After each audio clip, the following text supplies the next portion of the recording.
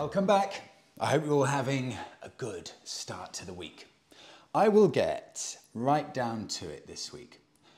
One of the most underappreciated, under the radar triumphs that's come out in the past 30 years. This is a bike that's been underappreciated for so long, and in my eyes too, because when I was contacted about this bike, I had to do 10 to 15 minutes research to find out even what it is. But I hope over the next couple of minutes to persuade you that this should be one of the key bikes that you should be considering if you're on the hunt for a real, authentic, beautiful looking characterful bike. This would be so high up on my list now if I were genuinely considering a bike. This is from Colruyt in Belgium. Freddie, what's your opinion on the Triumph Legend TT900? On paper, it looks like a fun cruiser, 3-cylinder with classic styling for not a lot of money here in Belgium. Around about €3,250. Let me give you a bit of a backstory, an overview on this bike. Built only from 1998 to the year 2000. That's a production run of only about 3 years. It's got 70 horsepower and it's 900cc. But here's the special bit. Triumph, as we know it, were reborn in 1983. 5 years after that, John Bloor, the owner of Triumph, decided to put a lot of money into building a brand new English factory in Hinckley, where all Triumphs were to be made. 3 years after that point, in 1991, the first bikes rolled off the production line in Hinckley, England.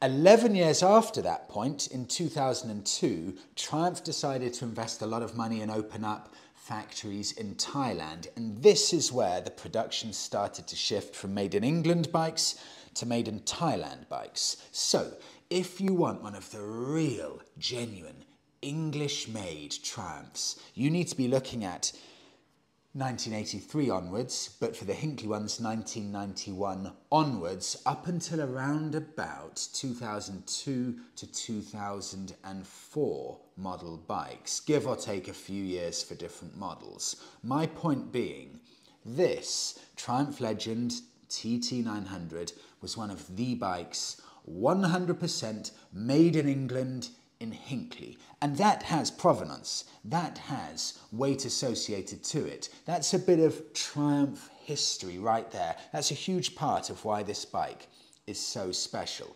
But how much can you get one of these bikes for in the classifieds? Surely it's got to be £5,000, or so I was thinking before checking.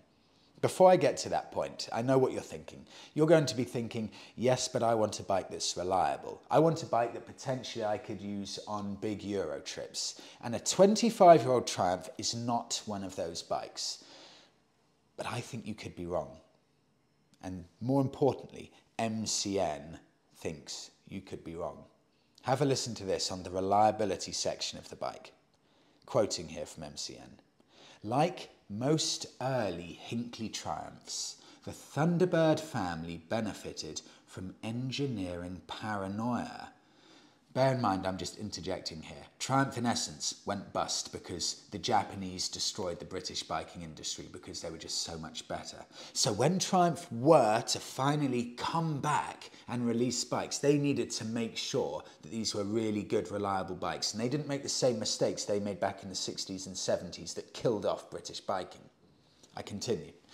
Engineering paranoia to the extent that the Triumph Legend TT is massively over-engineered, under-stressed, and pretty durable too. In the classified, so now I've got my mind set at ease here. How much can I find one of these really beautiful, and I do mean beautiful bikes? This would stand up in any modern showroom. It's got the elegant classic British styling, the quality looks beautiful, the dimensions and proportions, everything looks perfect. And I've got two here. I'll start with one that blew my mind, so much so that if I knew this bike existed when I bought my Bonneville, I promise you this would have been neck and neck to what I'd have chosen. I almost can't believe it. Someone must pick this up. You must. It's coming up to March. Summer is just around the corner, relatively speaking. And here's a bike that you could keep for years. 1998, the first year of sale of these bikes, Triumph Legend. The price, £2,250. I'll say that one more time. £2,250. Beautiful to ride. Sounds like a squadron of Lancaster bombers flying past. I mean, if that is not a sales pitch, I don't know what is. It's got MOT till May, and it's only ridden 400 miles since its last annual check. And that's not a freak. There are plenty of other bikes at around about the £3,000 mark. Here's one more, for example. Listed 3 weeks ago. Because no one knows about these, this is the point. No one knows about these bikes. No one will type in, oh, I want a Triumph Legend, because people just don't know about it. So if you want this one here, listed 3 weeks ago, price reduced from £3,600 to £3,000. It's a 1999 model, 49,000 miles on the clock. Just £3,000. And the mileage shows that these are fine at higher mileage. Almost 50,000 miles, and that looks like it's just been pushed out of the dealership. It's got a backrest, beautiful chrome, spoked wheels. It's perfect. Any owners, past or present, let me know how good are these Legends and how ridiculous are the prices on them at the moment. Moving on, the real cost of running a bike. Ooh, this is from Richard. This is interesting. Could you do a piece on the real cost of motorcycle ownership, i.e. dealership service charges? I've just let my 2021 model Kawasaki Ninja 1000 XS go, as the 15,000 mile service is £935. Modern motorcycle services are horrendous. I imagine your bike of the week, the Kawasaki Supercharged ZH2, would be even higher. Also, there's another issue with annual services, that they're required at the mileage-specific service period too. I'm led to believe that some valve clearance or some valve servicing costs for modern Triumph Tigers can hit £1,500 and are required in a relatively short mileage duration. I'd appreciate your time and thoughts on the matter. Obviously, some may have the knowledge, kit and premises to service their machines, but if you are an owner using a dealership to service your bikes, you could be in for a big monetary surprise. I really want to hear from any of you who have horror stories with regards to service, maintenance, repair costs. What's the biggest, most insanely out there quote or cost you've had to pay to get your bike sorted? I do actually have two bits of insight, Richard, here. The first is from MH. I begin. Japanese bike servicing hasn't been cheap at main dealers for decades. Honda VFR valve clearance check, anyone? I was quoted £1,600 by a dealer. They learnt from the European brands that customers would cough up £150 for an oil and filter service that anyone can do themselves, and that putting service information into the bike's ECU was a neat way to nag riders back to the dealer for servicing and threats of no warranty support. BMW does have a somewhat undeserved reputation for expensive parts and servicing, but none of the major brands are significantly cheaper. I'll do one more from Alan. Don't worry. Don't worry. A fuel pump on a BMW is over £460. A clutch is over £900. A fuel regulator, Well, that's over 100. So just stick to Japanese bikes. You will save a fortune. Most BMW centres are now on £120 an hour.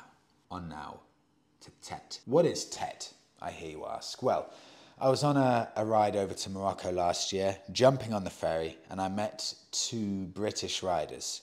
And I asked them, where are you going? And they said, oh, we're off to start the Tet. And I was too embarrassed to query what the Tet was, so I nodded and said, well, that sounds brilliant, have fun. And after our chat about the Tet, I quickly Googled what the Tet was. It is the Trans-European Trail. I've never properly done enough research into this, but now I have. It is one of the key things I want to do. I'm going to do a few quotes here from Tet's website to explain what this is, because this looks like it could be, depending on whatever one you do, and there are so many choices, a ride of a lifetime.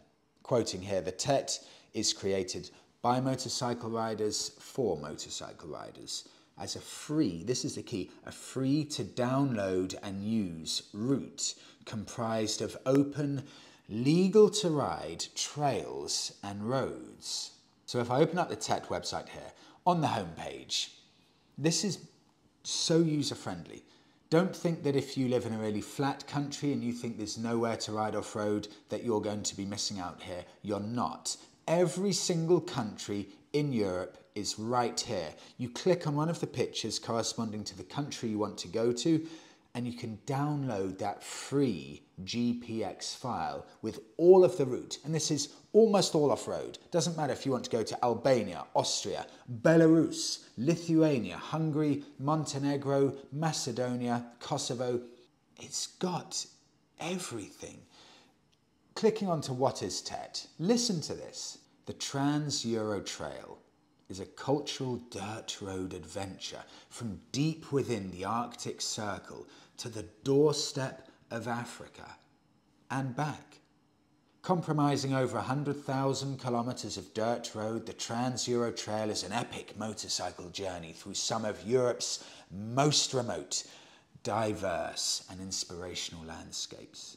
Influenced by the pioneering Trans-America Trail, the Trans-Euro Trail encourages riders to travel light and experience the rich diversity of Europe's land and culture.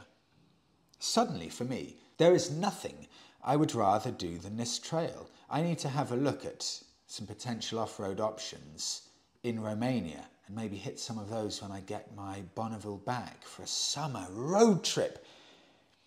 This is all free to use. You can give a donation to them for their hard work, but it's all free to use. There's no forced payment here. It's just people doing it from the goodness of their hearts, and you get to see all of these European countries from an off-road point of view, dissecting, traversing these unbelievable, stunning bits of European scenery, off-road bits, mountainsides, you name it, it's got it. My mind has been completely blown by the breadth of options available here and how user-friendly the website is. It looks phenomenal.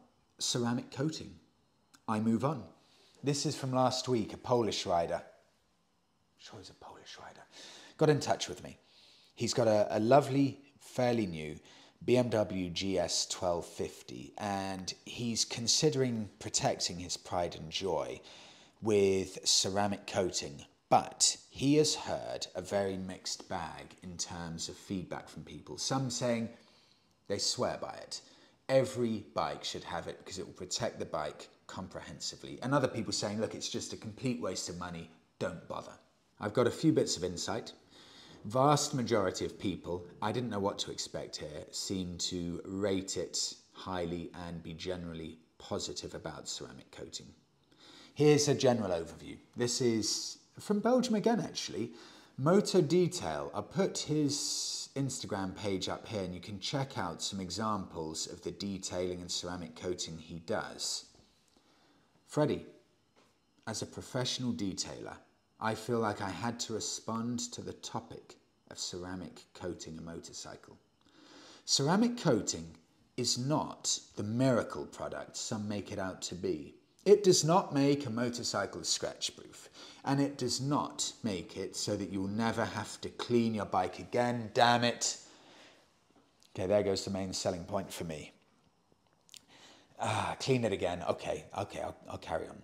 And it can be removed if you are not careful, for example, using a motorbike cleaner that's too aggressive. But that being said, it certainly is one of the best ways to protect the paintwork, plastics and metal parts of a bike. It creates a very thin and hard protective layer that lasts a long time and protects against things like discoloration, bird droppings, water spots, and so on.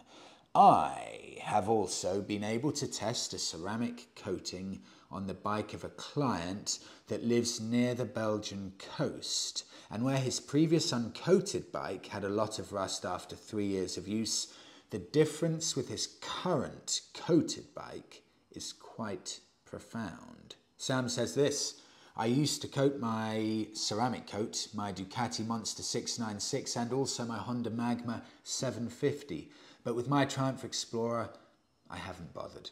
As far as I could tell, the difference made isn't massively noticeable to the protection or also the ease of future further cleans. Simon says, I get all of my vehicles ceramic coated and cleaning is a doddle with dirt coming off much easier. But beware. It doesn't solve a rust issue if the finish of your bike is substandard. Next, if your vehicle is left open to the elements, i.e. not garaged, then the coating will not last as long as claimed. And finally, the price you'll be quoted depends on the timescale you want the coating to last. That is typically 1, 3 or 5 years. Having all of my many vehicles coated for the past 5 years, I've never found a 10-year product that could actually live up to the claim. 3 years is about the maximum amount of protection, assuming it's not in the garage. It is well worth it, but with reservations. The first hyperbike? Certainly the first... What would it be? It'll be the first hyperbike full stop, I'm sure. This is from Aaron, pictures of his Pride and Joy attached. I'd love to suggest a bike for your bike of the week. Aaron, this was so close, but the competition was fierce this week. I had that Triumph Legend. I've got this bike, and now I've got something I've been overexcited about for the past week to share as bike of the week. But this is the penultimate section, the almost bike of the week. Yes, it's a Honda. I'm continuing with Aaron, but what I think is amazing about this bike is just how much you get for the money. Once the world's fastest production motorcycle, you can now pick one up for less than £2,000. It is none other than the Honda CBR 1100 XX Super Blackbird. I upgraded from a VFR 800 a few years ago, and I have not looked back. The Blackbird has it all. Reliability, surprising comfort, beautifully smooth power delivery, insane speeds, allegedly, but also very elegant. As for mileage, mine's just ticked over 70,000 miles and runs beautifully. Is there a better real-world, modern type bike that you can purchase for around £2,000?